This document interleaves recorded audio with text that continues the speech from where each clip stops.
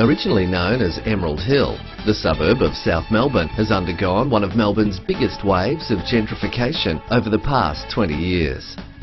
Many of the traditional houses and workers' cottages have been stylishly renovated to reflect the lifestyles of many professionals who reside here, to take advantage of the area's close proximity to the CBD. There is a welcoming mix of residential homes, apartment buildings, cafes, eateries and commercial complexes along Clarendon Street. In fact, there are few precincts that offer such a unique range of shopping, friendly service and a relaxed village atmosphere.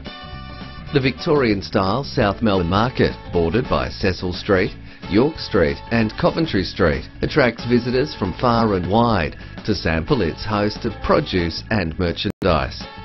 With its historic architecture and cobbled laneways, South Melbourne is only 5 minutes from the city centre and is one of Melbourne's premier shopping precincts, with a host of tradition, charm and style.